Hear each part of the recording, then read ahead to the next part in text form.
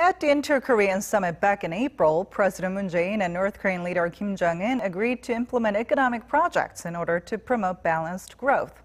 And our Kim Hye-sung has more on the possible economic projects and also the preconditions required for that to happen. Peace, denuclearization, and economic cooperation. Inter-Korean economic exchanges, reconnecting inter-Korean railways and roads in particular, were some of the key agreements signed in the Panmunjom Declaration at the first summit between South Korean President Moon Jae-in and North Korean leader Kim Jong-un last April.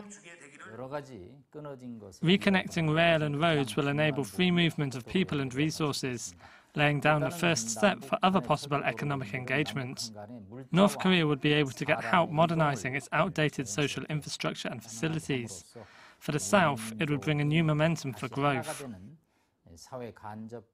If reconnected, South Korean exports would be able to reach China, Russia, and even Europe through the Trans-China Railway and the Trans-Siberian Railway, cutting transport time to Europe by a third compared to sea routes.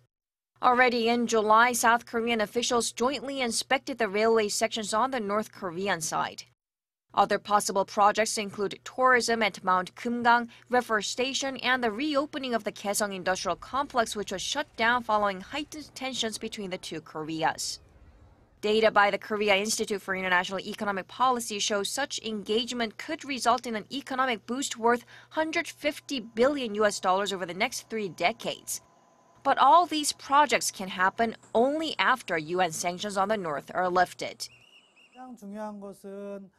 North Korea would have to show it is taking meaningful, actual steps to denuclearize before the lifting of UN sanctions, which would then allow legal investment in the North.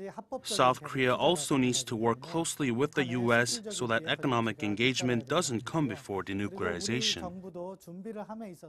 Cautiously, preparations are underway.